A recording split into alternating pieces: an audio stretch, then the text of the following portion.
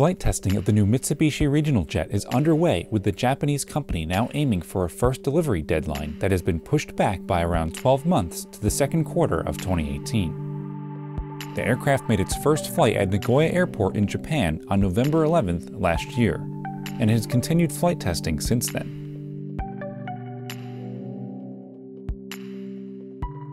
The company announced the latest program delay on December 24th, explaining that it needs to reinforce the fuselage and wings. Other development includes upgrades to the avionics, flight control system, and the engine control unit. Engineers in Japan and the US are now working to resolve these issues.